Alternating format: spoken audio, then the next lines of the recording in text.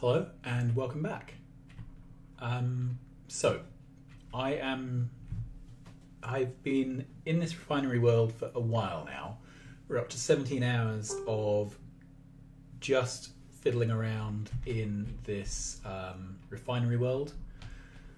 Just to recap, I don't understand fluids, so the only way I can figure out fluids is to simulate things, which is a bit of a shame. That means I have to actually build the whole setup. So I went through and had a go at a rail-based refinery. The idea is there are trains with 2 locomotives, 8 fluid wagons, then 2 more locomotives. So they basically fit into the same pattern as the rest of the base. The refinery gets fed at one end with water and crude, and then at the other end you get out petroleum, light and heavy oil. They're in this order because the thing nearest the refinery, therefore having the least distance to travel, is the highest volume fluid. I've used pumps everywhere I can to link things, and there were some things in the builds where even introducing a single section of pipe for one of the 8 cassettes would knock 5-10% off the overall production of that site. So this is the refinery. There are 4 pairs of refineries. Each refinery stack has 1, 2, 3, 4, 5, 6, 7, 8, 9 refineries in it. With this particular way of building it, I couldn't get a 10th in. I have since learned a few things. So if you look here, the highest volume fluid for the refinery is the petroleum. Okay, you can improve throughput by sticking a pump in. So instead of having it like this, you have a pump there. Now there's obviously not enough room for that. I had put the petroleum closest to the refinery because then you don't have this extra piece of pipe. However, let's just mock it up. Okay, so if instead we had done something like this. Okay, so that's bad. We've got 2 bits of pipe where there was 1. However, we can now put a fluid pump there. And if we did that, that would keep this petroleum moving from refinery to refinery. I think if we did that, we could have probably maxed out for the petroleum output. And again, the petroleum output, we would have made the further of those. So that would have been on a single stub, that would have been on 2, bring in a pipe,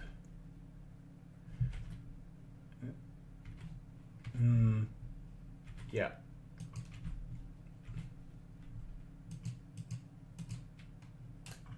Like that. So if we'd done that, I think, possibly, we could have got a few more refineries into these stacks, improved the throughput. As it turns out, this refinery already produces enough material for a 5K base. So I think if I've done the sums right, I hope I'm not off by a factor of 10. If I need 10 of these for a 5K base, I'm going to cry. I think this refinery produces enough material for a 5K base. So although I could now rebuild this, having learnt some things, I'm not going to bother. But maybe next time. Maybe next time. Okay, so that's the fluid refinery. There were all sorts of issues with timings for this, where production would dip as trains were pulling out and in. I had to do things with cascading tanks. All these output tanks have this funny arrangement of extra pipes with circuits.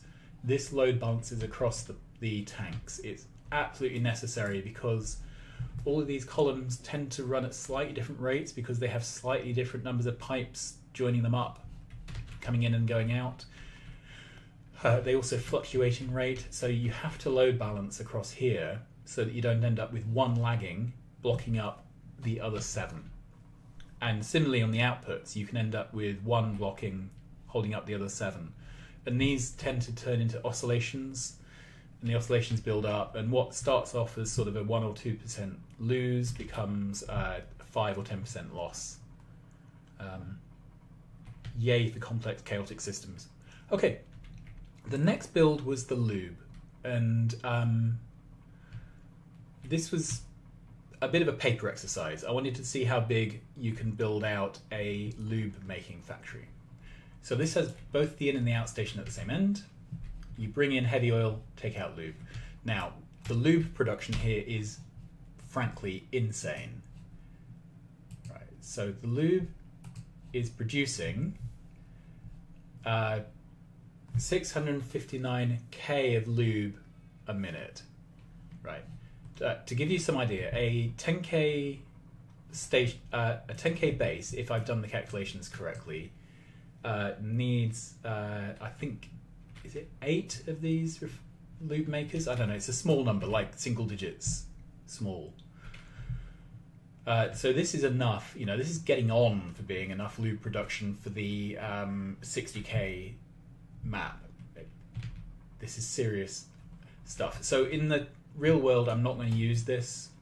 I'll have the same input here, but it will funnel down to a single stack of this, or maybe even a half stack. And I might even do this on the same site as I make electric engines, because there's a volume increase. So you put in 1 unit of heavy. With prob mods, you get out 1.3 units of lube. So I think what I'm going to do is train the heavy to the electric engine site. It will then go into maybe this kind of build, but a single machine deep, to turn the heavy into lube, and then that will get piped directly into the electric engine makers. As this is a stack of 8, we can go straight into a stack of 8 engine makers and just feed them direct. Okay, so the next thing is the heavy to light tracking. This was an interesting one. This was where I learned that trick with the pumps. So let's run over here. Because of how I've been building these things, you can actually see my thought process laid out across the map. So let's start off way over here. Sorry, I've been doing all this on my own, and I've realized for viewers it's probably a lot of slow walking, so I'll add some legs. That's better. All right. So this was the original heavy oil design. So water comes in at the top, heavy at the bottom. We bring out the light oil. And there was a bit of backwards and forwards to get these all lined up. So this kind of situation is bad because you've got a single kink. This situation's good because you've got an even number of joins, so you can put in a pump. There were places where I could, if I'd sat down and spent a lot more time over it, perhaps have got these to line up better. Anyway, I ran this, copy pasted it, put in all the creative mode things, ran it. It didn't work. Right, I could not get this to work. Between one and two machines was always dead here. I got within about 8% of productivity. That was it. Couldn't get the rest of it out. And the issue was, let's click on one of these. Right, so this takes in 6.5k of heavy, puts out 6.3, takes in 4.9 of water. So it's taking in a lot more heavy than water. And what was happening was, basically situations like this, where you have the extra single segment of pipe, but it was even happening on this through and through.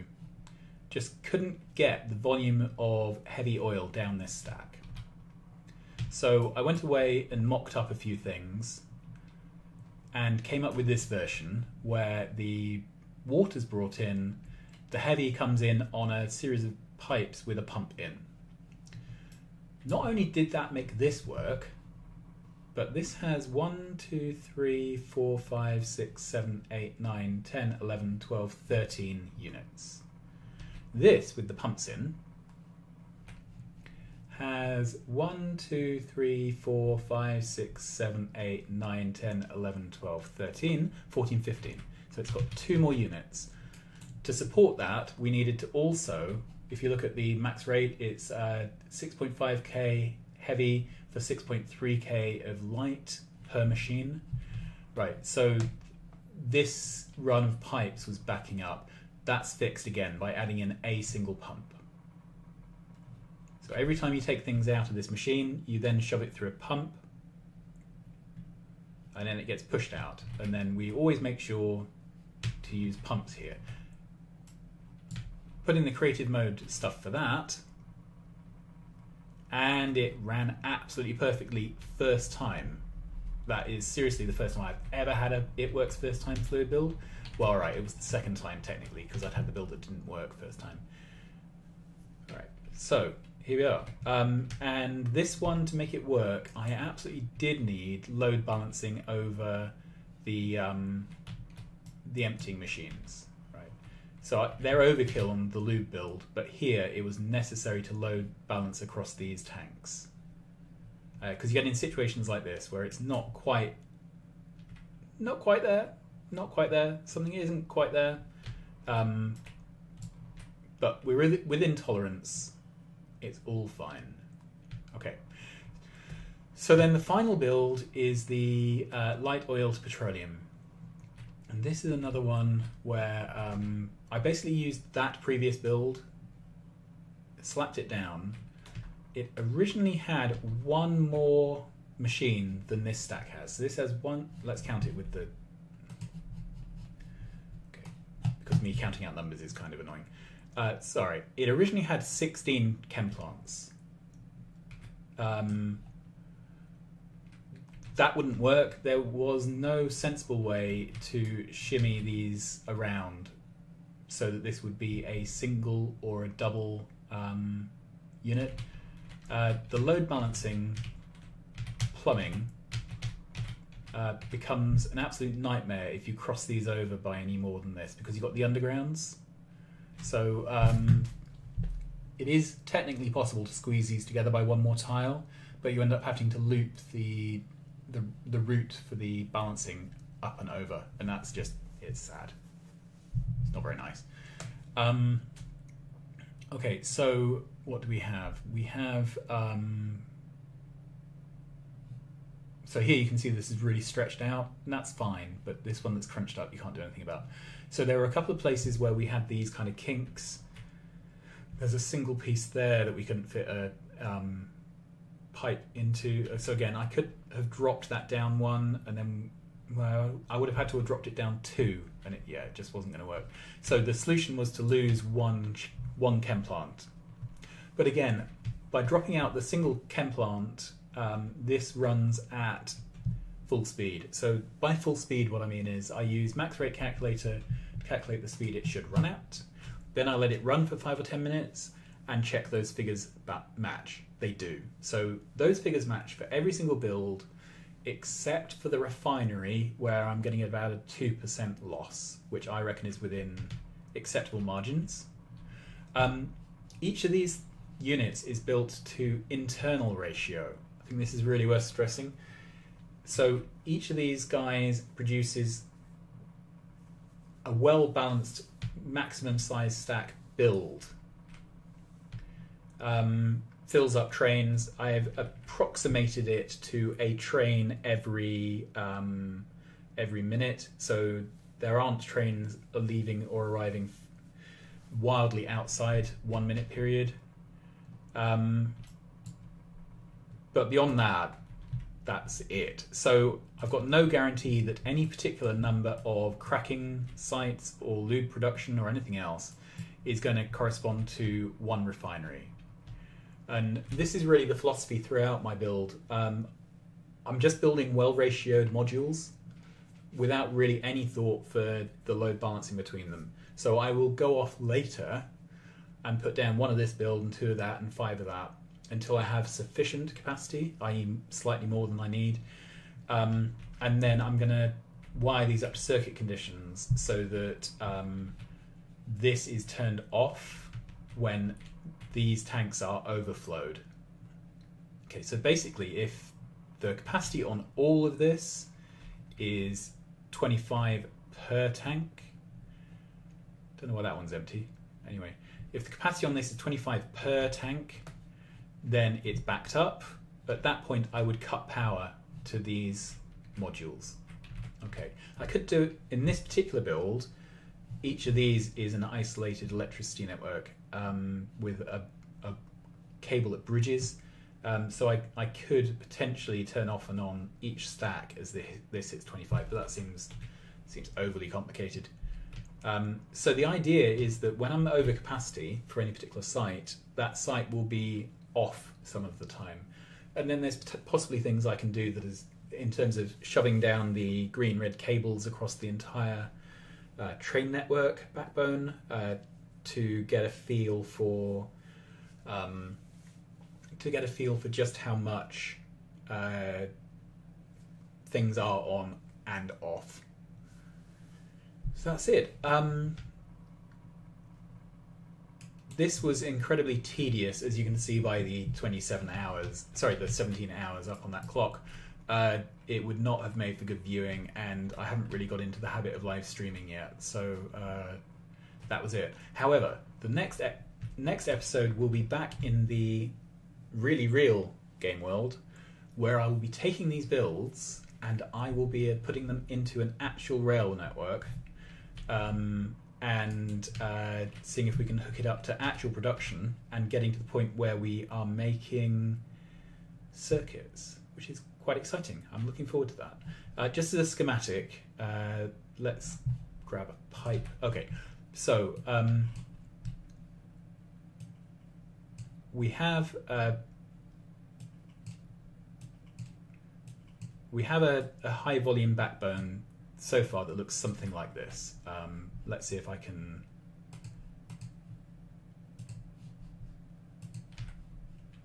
Okay.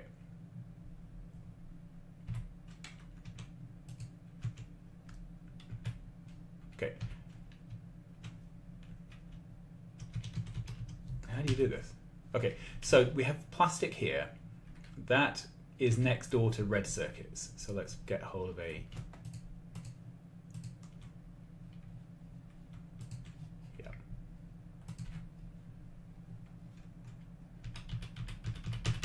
Great. Then red circuit is next to blue circuits, because blue circuits is the thing which eats the most red circuits of all. Then that is next to green. And then green is next to copper, because that green is the main consumer of copper. Okay, so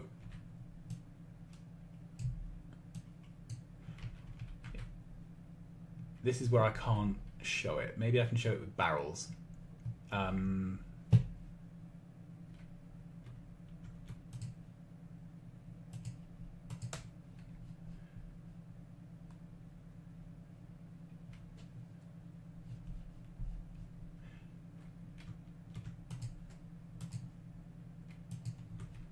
Okay, so plastic is the primary consumer of petroleum. And it turns out that after you've done your productivity boosting, the primary producer of petroleum isn't actually refining, it is the light oil cracking. So,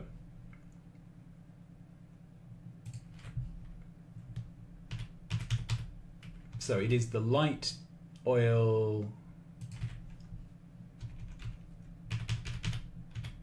cracking that is the, where are we?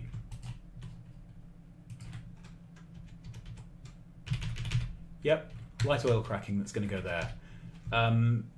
Then the biggest volume thing to go into the light oil cracking is the light oil. That comes from refining. So let's get a crude barrel to represent refining. Okay, and then it's that then heavy oil cracking produces some light oil. So this is heavy to light. So I think that's how I'm going to extend that bus outwards. Now, there are other things that use plastics. We have a second bus going up this way.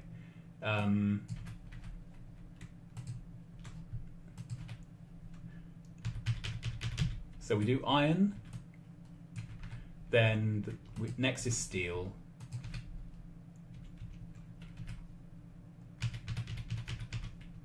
Okay, and then it's kind of 6 and 2 3s. So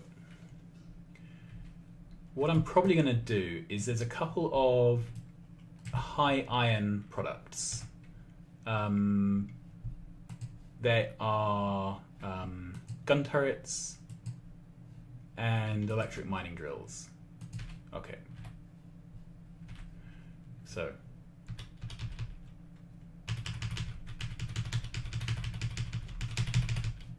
gun turrets. Made a bit of a mess of that. Anyway, you get the idea. And electric mining drills. Okay. Probably here, this will be low density structures because this needs to have the steel and the plastic. And it also uses copper, so it's all in all quite a heavy user. Right, where is... yeah. Low density. So low density goes there. Then there's actually a bridge along there to allow trains to quickly get from iron plate to green. That's probably the route which things going to low density would go to, but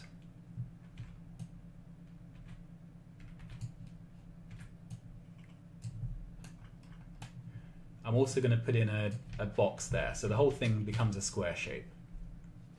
So that goes on up. This is going to be things to do with fluids. So I might do sulfuric acid up there, although you don't get through very much. So again, I might make that on site with the blue circuits. Then there is the solid fuel for the rockets to make, which is actually quite a heavy user of, well, probably heavy oil in this case. So I think the next thing up here might be rocket fuel. Where are we? There. Can't do nuclear powered rockets. Great. And then that's basically it for all the things which use ridiculous volumes of material. So these are all 282 trains. This whole subnet is 282 trains. So then this is the point where I don't know how I will arrange it, but this is where we'll be doing all the other builds, probably on 141 trains, some kind of shrunk down version, because there's no point having 8 carriages of red science, for example. That's ridiculous. So these are probably going to be 141 or maybe 2-4 trains. If they're 2-4 trains, I can bring in a 282 by setting up 2 train stations. So it unloads the first 4 carriages and then the second 4 carriages. So that's probably what I'm going to do. And then this will be the thing, you know, which goes off and produces the 6 science packs, the remaining item. So the other sort of intermediate volume thing we've got are the speed modules. And I'm in 2 minds at the moment about whether to put the speed modules on the high volume bus, but I don't think I'm going to. I think speed modules will end up being the very first item on the low volume bus here. Anyway, that's basically it. So the less stuff a site uses, the further to the end of this it's going to be. The more stuff it uses, the closer to here it's going to be. And then somewhere along here, we will have labs. And that will be where all the things go and never come back from. So lots of full trains going and lots of empty trains coming back. Yeah, so that's it really. That is my plan. I hope you like the schematic. Anyway, next thing is I'm going to grab blueprints of all these modules with their stations, but without the extra bits of plumbing. And then we will go back to the main site and we will start to lay down these modules here with these builds in them and a single replicate of each one. Okay, thanks very much for watching. I hope you enjoyed my bit of collage and the brief tour around the bits. See you again soon, and hope you're having a nice time watching these vids. Bye!